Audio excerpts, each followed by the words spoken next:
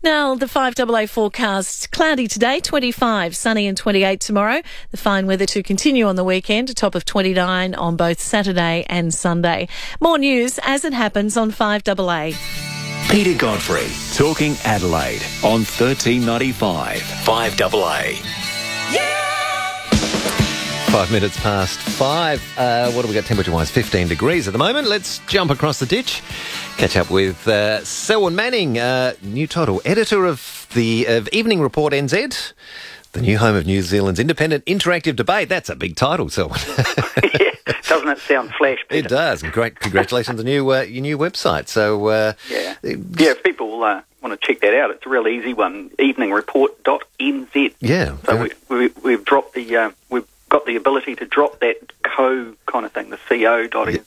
So just going to the straight NZ these days, and it's much better, real good. But it's good. We launched this new initiative on Monday, Peter, and it's been a really good response here and total positivity actually around it. And, what it does is really it takes the big events of a particular day and we'll look at those big events and it analyses those in the evening, both with written material but also significantly with live debate in video form.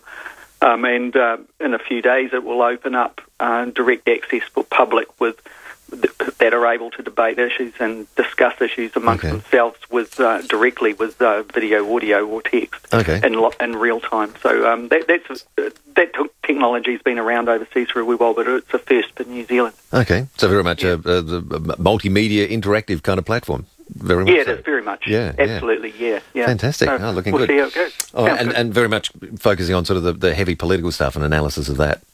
Yeah, there is, and there's also columnists that have been a little bit put off by the kind of the viciousness of blogs, where ideas will be attacked. They personally often be attacked, and there's some excellent writers, documentary makers, etc. That Sumner Burston, for example, she's well awarded for her documentaries overseas. This Way of Life was an amazing documentary a few years ago, about 3-4 years ago.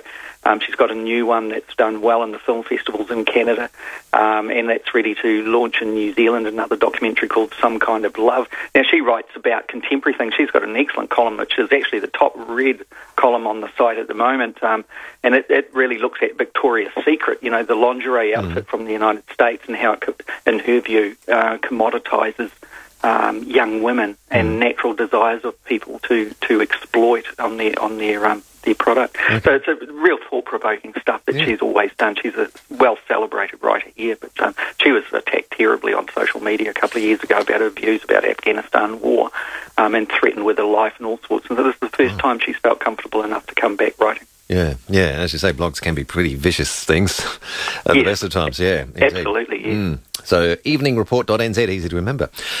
One issue I'm sure we'll be looking at quite a bit, the spying issue ongoing there with revelations from Edward Snowden continuing to roll out. Yeah, they're continuing to roll out, as you say there, Peter.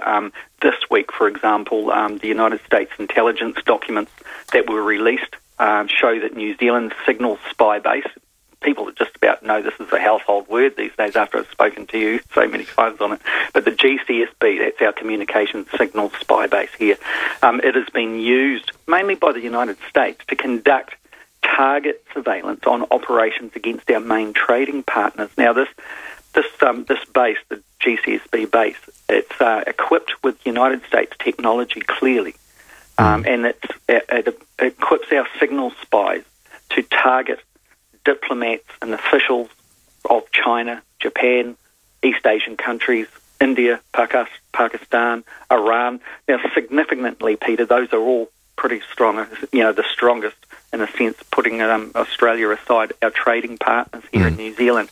It's a delicate thing when you start going after these people. It's also off New Zealand's patch. Last week on the Brecky show on 5AA, I spoke about how New Zealand was found to have been spying on the Pacific side, so on the Polynesian side, up to Melanesia and the Solomon Islands, French territories in New Caledonia, and also French Polynesia and Tahiti, etc. That's on our patch in a sense, where New Zealand is located in the Pacific region. This revelation, this part of the investigation shows that it's being used, New Zealand's base is being used for stuff outside of the region. So it's a sophistication and a reach that no one really anticipated it was doing.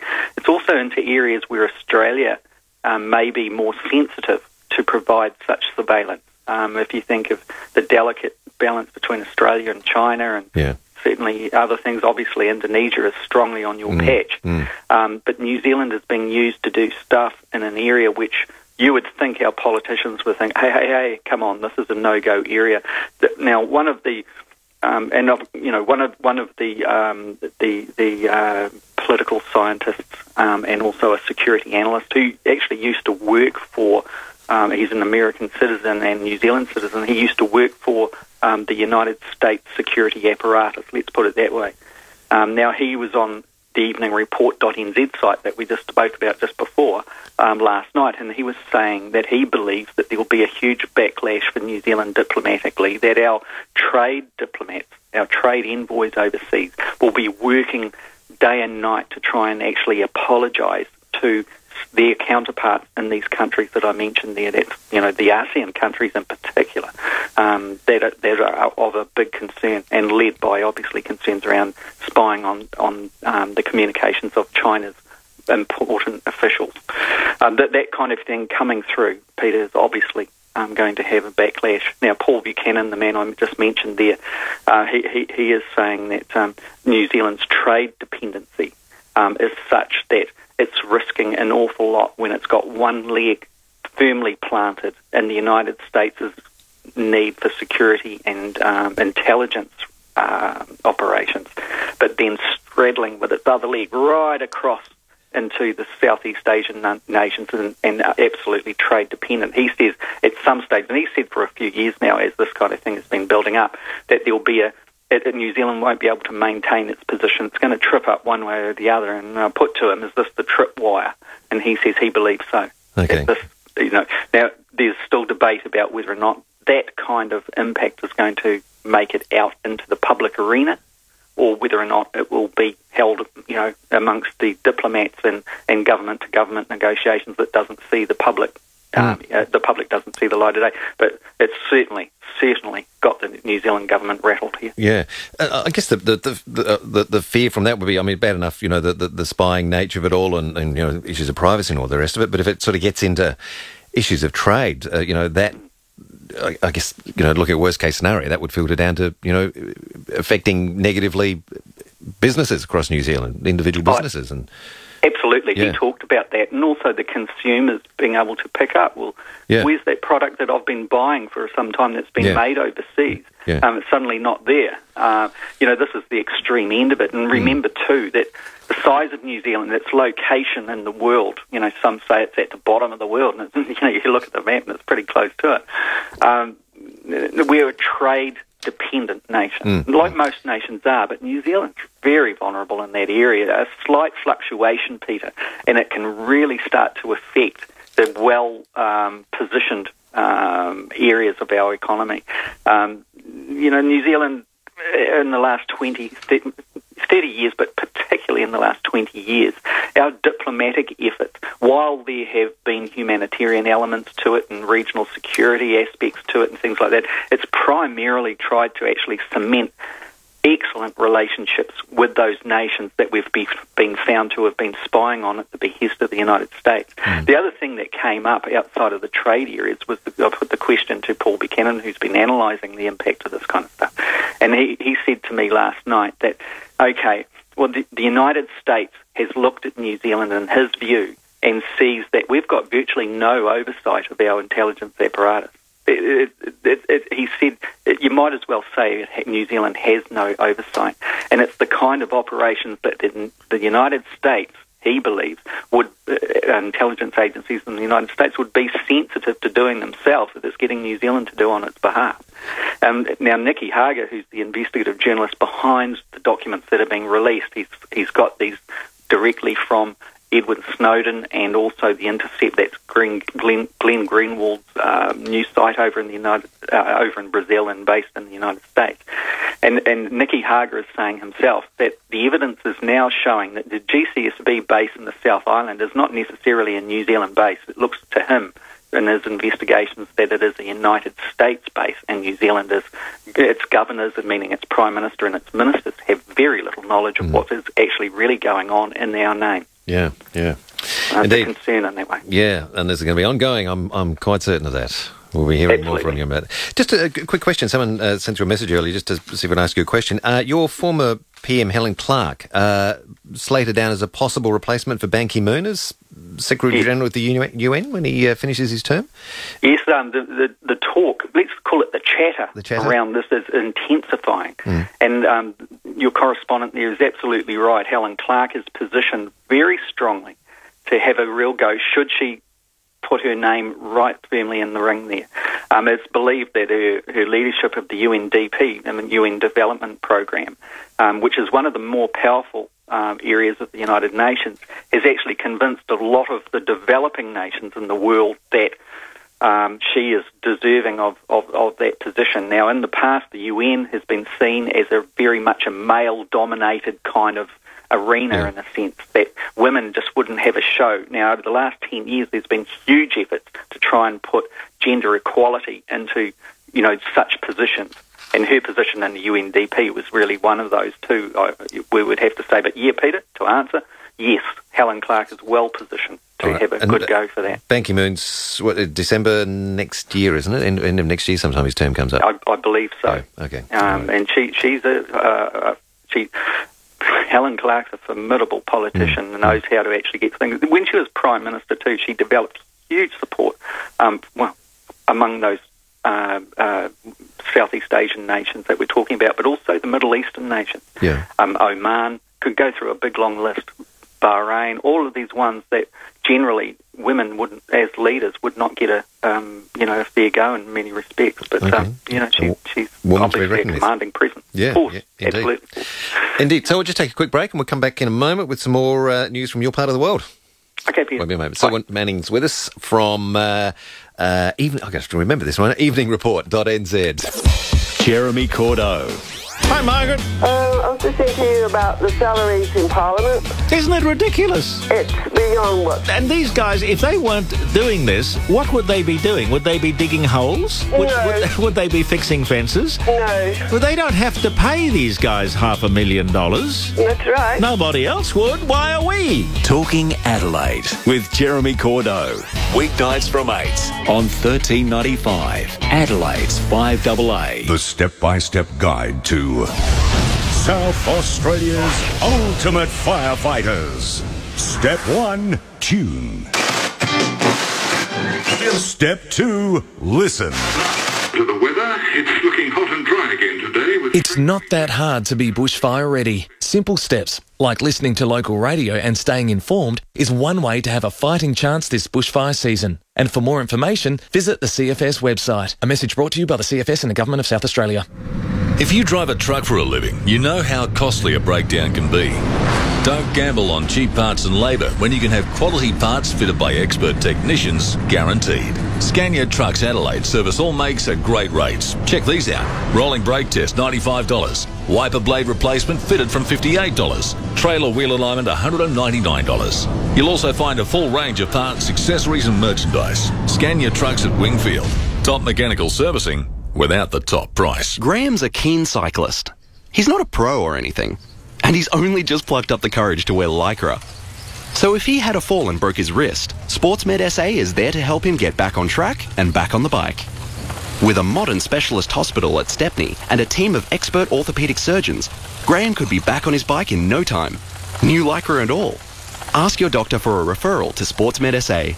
Visit sportsmed.com.au. The humble reverse cycle air conditioner can set your power meter spinning out of control. Mine did. Thanks to EnviroTemp, it doesn't anymore. A single installation of EnviroTemp improves the energy efficiency of your reverse cycle system by 2 to 8 degrees. From $349 on a split system, from $549 on a ducted. Book now and receive a free service worth up to $150. EnviroTemp is available direct from Mannix Air Conditioning. 1300 62 6649. Save even more. Book online, mannix.com.au. 1395, Adelaide's 5AA. This is Peter Godfrey. And we're taking a look at things happening across the ditch in New Zealand. Selwyn Manning, editor of eveningreport.nz, is with us now. Selwyn, next story. An ecotourism threat that involves milk powder products there in New Zealand. Yeah, that's right, Peter. Now, this is kind of tagged in a way to what we were saying earlier on, how New Zealand is very vulnerable to any disruption to its trade interests or sensitivities around its product from overseas countries. Now, this week it was revealed by the New Zealand Police and also the government's primary industry wing, the Ministry of Primary Industry, and the Prime Minister himself. Now, they held press conferences about how some 3 months ago a threat was made to the officials that if New Zealand did not stop using 1080 poison, then and that poison's used against us as a sidebar against rats, possums, stoats, weasels in our forests, etc. Then high-grade 1080 poison would be used to contaminate agriculture giant Fonterra's milk products.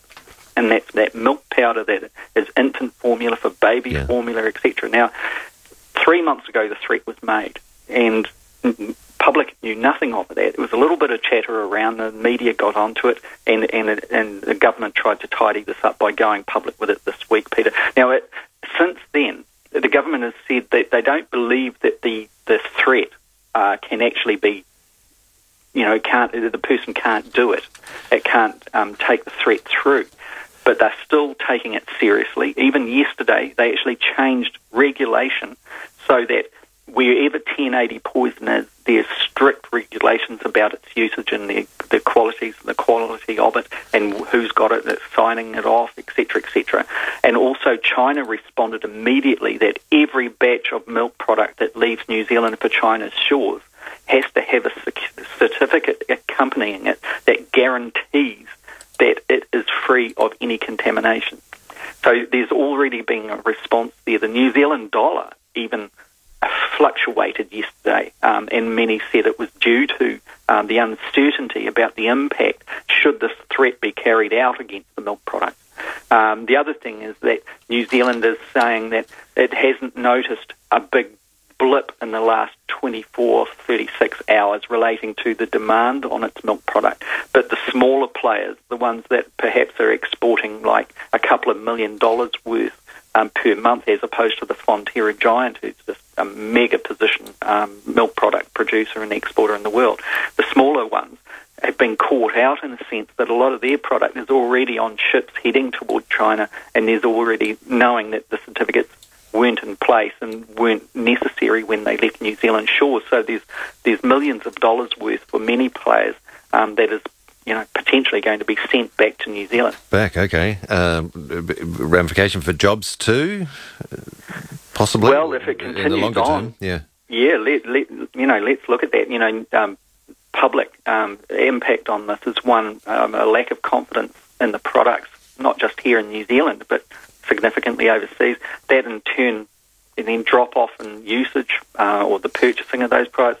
It means that people are out of work, doesn't it? And it's the kind of thing that New Zealand has been crowing about for years, Peter, where it says, this is our white gold. Australia's got its, mineral stuff. It's got its iron ore, and it's got it, stuff it can dig in a hole in the middle of the desert, and it's got money coming back from it, and we all know the difficulties with commodity and the drops in commodity price. But New Zealand, in a way, felt so comfortable in its white gold, that white milk powder, that it was.